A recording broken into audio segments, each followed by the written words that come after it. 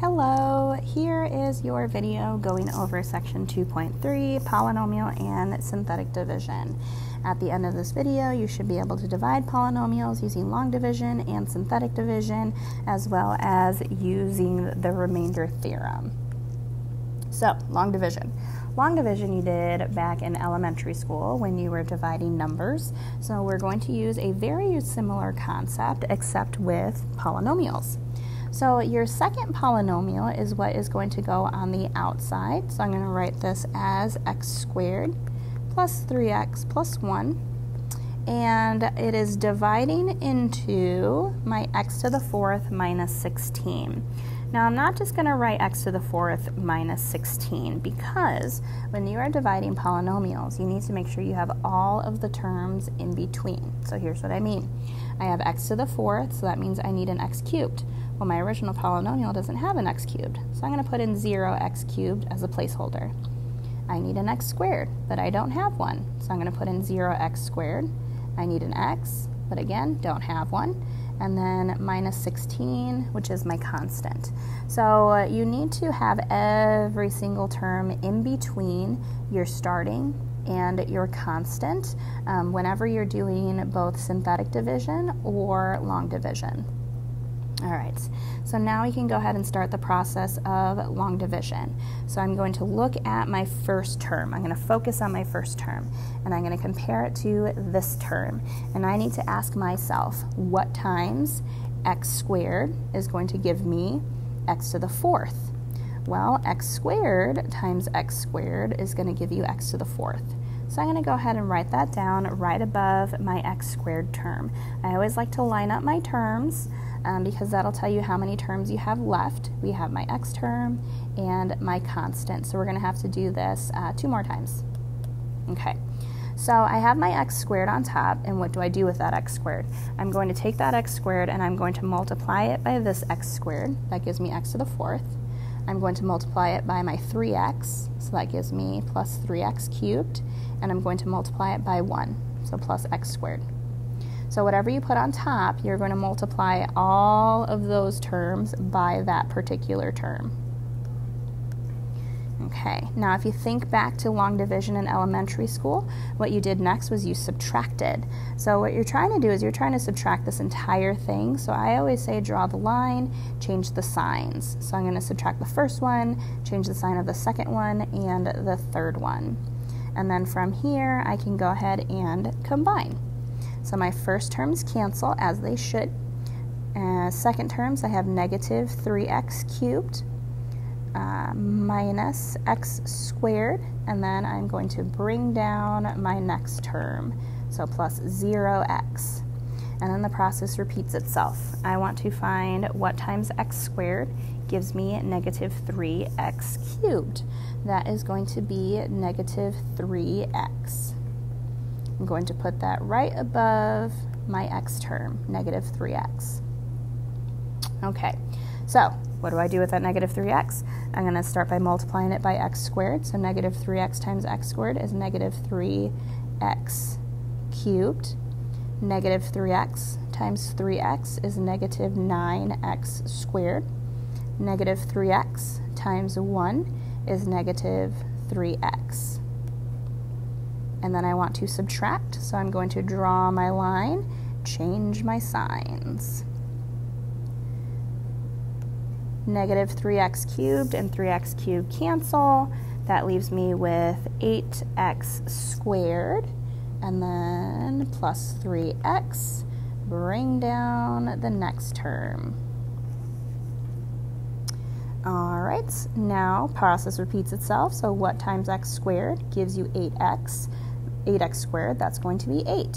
So I'm going to put plus 8 right on top of my constant term. And as you can see, we've reached the end over here, so that means we're almost done with the long division. So I'm going to take that 8, I'm going to multiply by 8x squared, so that leaves me with 8x squared. 8 times 3x is 24x. 8 times 1 is 8. And what am I going to do next? I'm going to subtract. Draw the line, change the signs. 8x squares cancel. I have negative 21x minus 24. So what you are left over with is the remainder. So here is what your final answer is going to look like. So I'm going to take what I have written on top over here, and I'm going to put it with my remainder, and here is what that looks like. So I have my x squared minus 3x plus 8, and I'm going to add my remainder on the end, so negative 21x minus 24, and it's going to be over what I divided by, and I divided by x squared plus 3x plus 1. And that is your final answer for this long division problem. All right, let's do another one. Long division it's kind of difficult, but it's just making sure that you keep track of all of your terms. Sometimes you need to see it a couple times for you to really understand how the process goes, but as long as you keep track of all your terms and what you're multiplying by, the process isn't too bad. So let's do another one. So I'm dividing by x cubed minus 2x plus 7. So x cubed, now I am missing a term, I'm missing my x squared, so I'm going to put that in as a placeholder. Minus 2x plus 7. So anytime you're missing any terms, whether it's for the polynomial on the outside or the inside, make sure you put in 0 as a placeholder. So 3x to the 5th, missing my x to the 4th, minus 4x cubed, missing my x squared, plus x, plus 5. All right. Focusing on that first term, I need to ask myself what times x cubed is going to give me 3x to the 5th.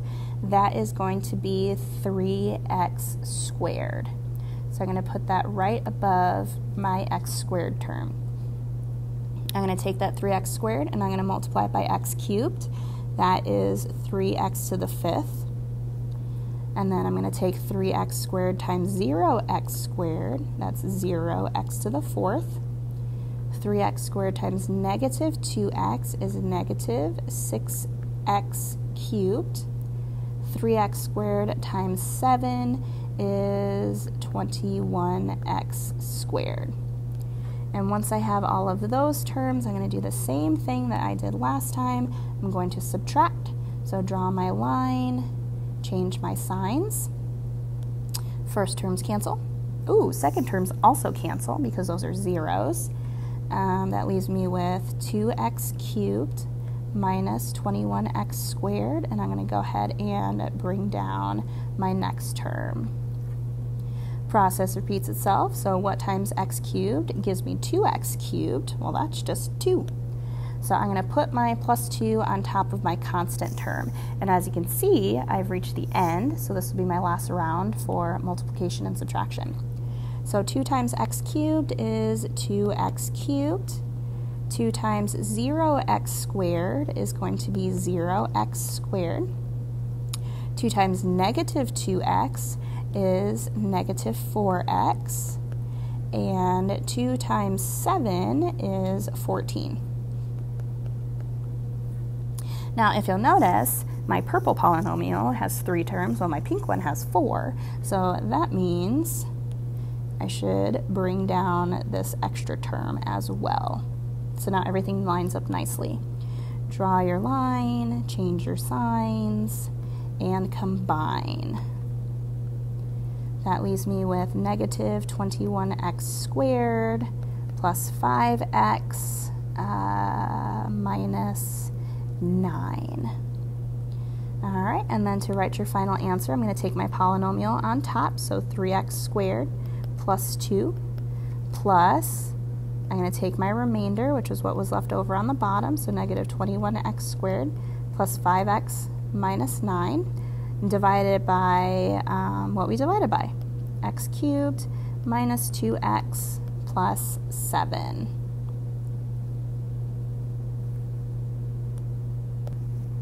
All right, so that was the end of long division, and now we're going to move on to synthetic division. So synthetic division is way easier than long division. However, it does have some limitations. For synthetic division, you can only divide by x plus a number or x minus a number. So synthetic division would not have actually worked for this problem because this was x cubed minus 2x plus 7, or this problem because it was x squared plus 3x plus 1. So you have to use long division. Long division works for everything. Synthetic division only works if you're dividing by x plus a number or x minus a number. Okay, here's what synthetic division looks like. It's mostly just working with your numbers. So I'm going to set up this little box. In that box, I'm going to take the opposite of this. So since this was a positive 3, I'm going to put a negative 3. And then I'm going to list out my coefficients of this polynomial. So I have 2x to the 4th, 5x cubed. I'm missing an x squared, so I'm still going to put in 0 as a placeholder, negative 2x, and then minus 8. I'm going to leave some space, and then I'm going to draw another box after or underneath the negative 8. Now I'm going to run through the synthetic division. Here's what that looks like.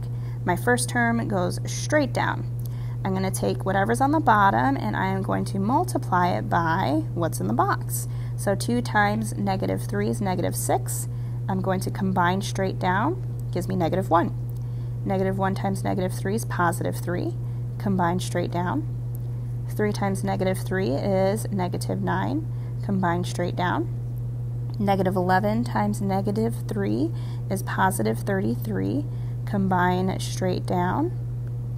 And you get 25.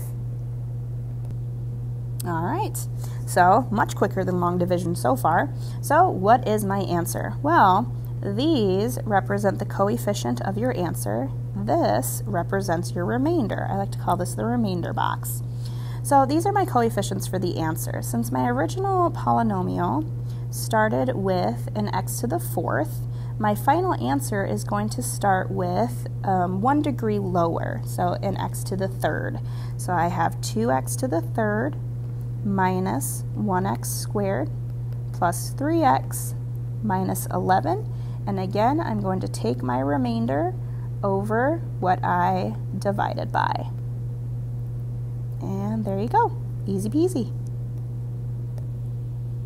All right, so synthetic division can actually be used for something called the remainder theorem, which is our last example. So if a polynomial f of x is divided by x minus c, then the remainder is going to be f of c. So the remainder theorem can allow us to calculate function values. So I want to use the remainder theorem to find f of 4.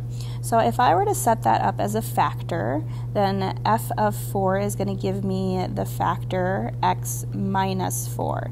So essentially what I'm doing is I'm taking this polynomial and dividing it by x minus 4. So I'm going to do that using synthetic division since it's way faster than long division. Again, from my factor, I'm going to do the opposite.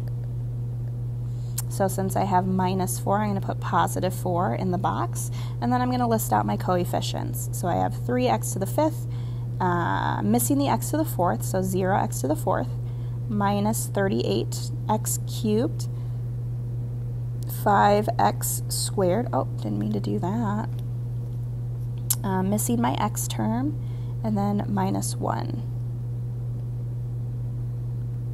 Okay, first term goes straight down. 3 times 4 is 12. Going to combine straight down. 12 times 4 is 48. Combine straight down. 10 times 4 is 40. Combine straight down. 45 times 4. Now I'm going to get my calculator. 45 times 4 is 180.